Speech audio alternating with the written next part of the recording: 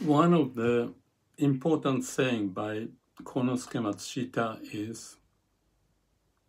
this phrase, we make people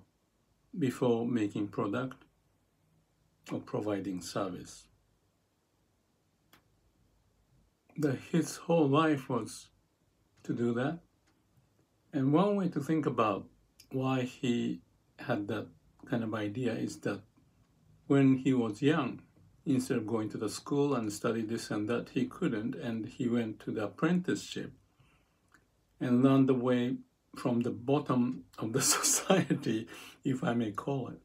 cleaning up, doing this chore, that chore, and looking at the situation from the bottom of the society upward, and he started to figure out what could be going wrong. That's how he developed